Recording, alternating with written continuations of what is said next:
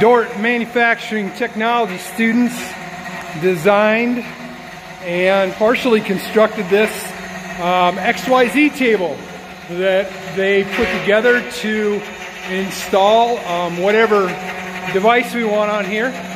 We went ahead and helped them finish this up with COVID-19 and finish the assembly. The students did do all the design work, and like I said, they partially had it assembled.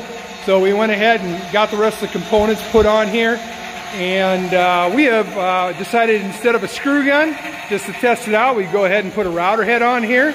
And as you can see, we essentially have an XYZ table that is now a CNC router. So kudos to the sophomore graduating class of the manufacturing technology program.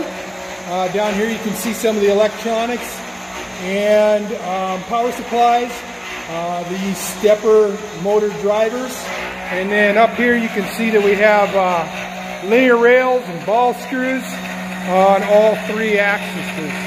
So, and the Door University logo.